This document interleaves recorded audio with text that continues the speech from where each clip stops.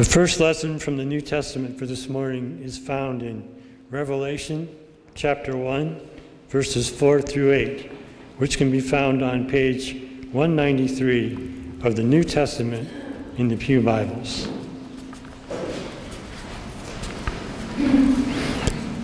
Listen for the word of God. John, to the 7 churches that are in Asia. Grace to you and peace from him who is and who was and who is to come, and from the 7 spirits who are before his throne, and from Jesus Christ, the faithful witness to the firstborn of the dead and the ruler of the kings of the earth. To him who loves us and freed us from our sins by his blood and made us to be a kingdom, priests serving his God and Father, to him be glory and dominion forever and ever. Amen. Look, he is coming with the clouds. Every eye will see him, even those who pierced him, and on his account all the tribes of the earth wail. So it is to be. Amen. I am the Alpha and the Omega, says the Lord God, who is and who was and who is to come, the Almighty. The second lesson from the New Testament this morning is found in 1 Corinthians chapter 15, verses 1 through 11, which can be found on page 135 of the New Testament in the Pew Bibles. Listen for the word of God.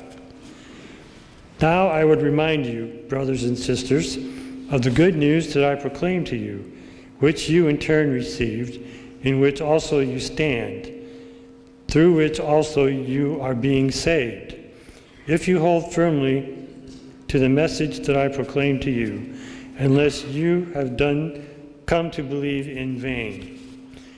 For I handed on to you as of first importance what I in turn had received, that Christ died for our sins in accordance with the Scriptures, and that he was buried, and that he was raised on the 3rd day in accordance with the Scriptures, and that he appeared to Cephas, then to the 12. Then he appeared to more than 500 brothers and sisters at one time, most of whom are still alive, though some have died. Then he appeared to James, then to all the apostles. Last of all, as to one untimely born, he appeared also to me, for I am the least of the apostles, unfit to be called an apostle, because I persecuted the church of God. But by the grace of God, I am what I am, and his grace toward me has not been in vain. On the contrary, I worked harder than any of them, though it was not I, but the grace of God that is with me. Whether then it was I or they, so we proclaim, and so you have come to believe. The word of God for the people of God. Thanks be to God.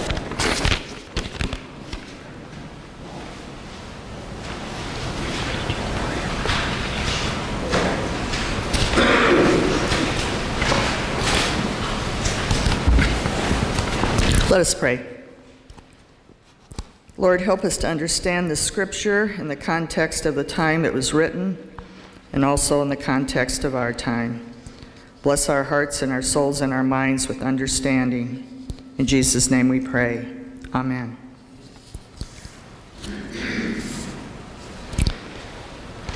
It's a blessing to be with you again this morning. I want to thank Sheila and the choir. I don't think I've ever mentioned this to you before, but I just preach wherever God calls me to be, and today he's called me to be here. But a lot of the churches no longer have choirs, and some of them don't even have a piano player. And I don't think it's that they can't afford to pay somebody, they can't find anybody. So I just want you to know to be grateful for Sheila and your choir, and show them a little appreciation once in a while. Don't let it go to their heads or anything.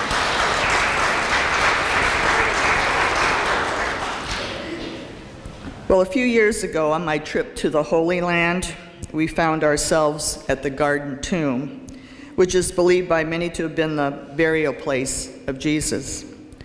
Now, fortunately, at the time, there weren't many visitors there besides us. And since our group was small, we managed to find a small shelter where we sat down to rest. Someone suggested that we sing in the garden. Now, everyone knew all the words except me because I was used to playing it, not singing it. But when we finished, I looked around at our group, and there wasn't anyone who didn't have tears in their eyes. The song was especially meaningful when we realized we might have been at the very spot where Mary first encountered the risen Christ. Now, in Paul's time, there were many who did not believe in an afterlife at all. The Sadducees were in that group. They didn't believe in the bodily resurrection or any kind of life after this one. And that's why they were sad, you see. Oh my gosh, there's actually people who haven't heard that one before. Others believed that resurrection was something that happened at baptism, when we emerged from the water, a new person, leaving the old sinful person behind. Then there were some who thought we were spiritual beings stuck in a physical body, so they actually were repulsed by the idea of a physical resurrection.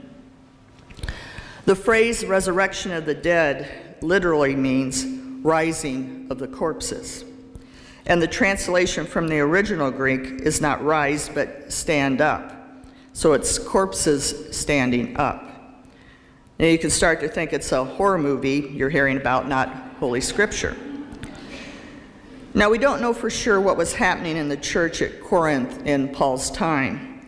Perhaps some Christians were being tempted to return to their pagan origins. Maybe some were getting hung up on side issues of the Christian life, topics of discussions that were popular with philosophers and teachers of the day, topics that would be timely one day and forgotten about the next, sort of like today's news media. So Paul seemed to be reminding and clarifying to the followers of Jesus just what they as Christians believed and what the foundations of their faith were. Christ died for our sins. He was put to death and rose on the third day, all according to prophecy from Holy Scripture. This had to be part of their foundation, or their faith would die. Now, after the death of Jesus, his followers were afraid. Many of them went into hiding, fearful that they might meet the same fate as their leader. Due to that fear and the misunderstandings about what had happened, would the followers stay together and build up the church? Or would they splinter off into different factions, lose their focus, and have the life and death of Jesus become another forgotten chapter in history? To prevent this, Paul felt he needed to remind them of the foundations of their faith, especially of the fact that Jesus lives again. His enemies and all the evil of the world were defeated when he rose from the grave. What did they have to fear now? Paul reminds them of the appearances that Jesus made after his death. There were numerous ones during the 40 days between the resurrection and his ascension, so they weren't forced to rely on just one eyewitness. The followers of Jesus and all Christians since entered into a new relationship with God due to the resurrection of his Son. Because of Christ, we know more about death, but yet it is still in many ways remains a mystery to us. Ironically, death just seems to be the greatest mystery in all of life. For many, death is something to be feared. But for Christians, much of that fear should have been chased away by the resurrection of Jesus. Whenever someone died, my dad would always say, "That's a journey we all have to take someday." None of us will know for sure just what the journey entails until that someday. Often the fear of death is actually the fear of the unknown. Due to advances in science, we have more and more people who have had near-death experiences. That gives us more insight into the mystery of death. But even there, we get disagreements. One person who had a near-death experience told me all she saw was blackness. Some experience what they consider to be hell, and some experience heaven. Now, I remember when I first read about the near-death experience, I was pretty young, and I've heard it said that no one dies alone.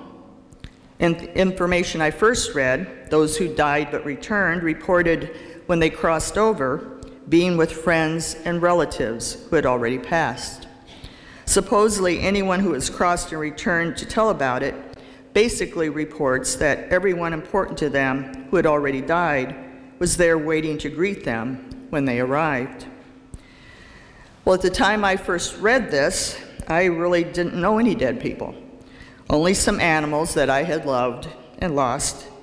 So my first thought was there wouldn't be much of a welcoming committee for me if I died, though I would be thrilled to see my pets again. And yes, I have no doubts that our animals will be with us in the next life. Now, it doesn't seem like it was that long ago that I thought about those things, but yet today I know so many dead people, they would have to rent a hall if they all wanted to be there when I go to join them. Years ago, I was out of town on a work assignment, and I ended up working with a lady who was quite a bit older than me. She was a delightful person to be around, and we soon became friends. She was married and had children, and if I remember right, she didn't have any grandchildren yet. So after we'd been working together for a few weeks, she opened up to me about her private life and told me when she was very young, she had been engaged. But her fiancé was killed in an accident shortly before they were to be married. Then a few years later, she met and married her present husband. After she shared this with me, her face grew very dark, and she said of her deceased fiancé, "I can't even remember what he looked like." On one of my travels, I met a lady who had recently been widowed, and she was traveling with a dear friend who had been widowed several years earlier. We became friends as well, and I ended up visiting her home a couple of years later. In her living room, she showed me a painted portrait of her husband who had died from cancer. She then told me about another painting she had once seen. In this painting, the artist's rendition of heaven showed a celestial setting with all those who had made it to heaven depicted as points of light. And after describing the painting to me, she asked me, very distressed, "If we are all just points of light in heaven, how will I ever find my husband when I get there?" Now, I couldn't think that her question was too silly, since Scripture tells us on that first Easter morning, Mary didn't recognize the risen Christ at first, even though he was standing right in front of her. So what age will we be in heaven? I once heard a psychic say everyone there is 30. But what if you are sick at 30, or in terrible shape at that time? Or what if you died before 30? You know, Jesus still had holes in his hands, his feet, and his side. Were these just there as proof to his disciples that it was really him? Wasn't he healed once he ascended to the Father? Is heaven just like a parallel earth, or is it more like being in the heavenly realms? Will we remember everyone and everything that ever happened to us? Will we recognize everyone we know? Will they find us, or will we have to look for them? The life, death, and resurrection of Jesus release Christians from the fear of death. We know that there is a life after this one, but we still don't know exactly what it will be like, and perhaps we aren't meant to know that yet. First, we have the debate of whether there is a life after this one. If we agree that there is, we can't always agree on just what it is like, or even when it begins. Some believers in the afterlife believe at death, we immediately go to be with Jesus. Others believe that we are asleep until the day of the bodily resurrection. Even Paul refers to the dead as those who have fallen asleep. Then there are those, including some Christians, who believe that we live again because our souls get a new body to inhabit here on earth, hence reincarnation. Then in the last few years, I've heard numerous accounts of our resurrection being brought about by space aliens. And then there are those who are afraid to be cremated because if they are, there will be no body to resurrect when Jesus returns. Now, if matter cannot be created or destroyed, there has to be something left to resurrect. But in the same way, our spiritual bodies should not be able to be created or destroyed either. So for all the answers Christ gave us about death, we are still left with a lot of questions. Some Christians believe that at death we go to be with God, period, and we stay there forever. Those who believe in the second coming expect Christ to resurrect all those who have died and then join them together with those of us who still remain on earth. Then there will be a 1,000-year reign of Jesus on earth, when the world will be as God intended it to be before humankind fell into sin. A Jehovah's Witness I once talked to said she knows she is a person of the earth, and I feel the same way. By the way, that's probably about the only thing I did agree with her on, but... Now, some accounts say that part of Christ's followers will go to be in the heavenly realms forever. Some of us will spend eternity on earth, and personally I feel I will be called to stay on the earth. But I won't know that for sure until it happens. We don't know the details of what is awaiting us when life as we now know it ends. We don't even know if Christ will return in our lifetimes, so we won't even have to go through the experience of dying. But we do know that Christ defeated death for himself and for all believers. If you read on further past today's scripture passage, Paul states in verse 26 of chapter 15, "The last enemy to be destroyed is death." Jesus destroyed that enemy for himself and for those who believe in him.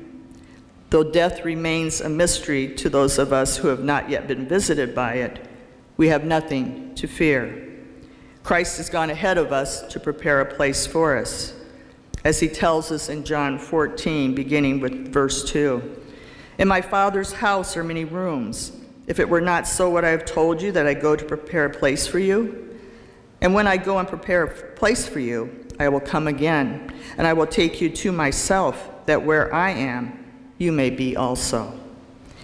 And Paul, later in chapter 15 of 1 Corinthians, states, "Lo, I tell you a mystery.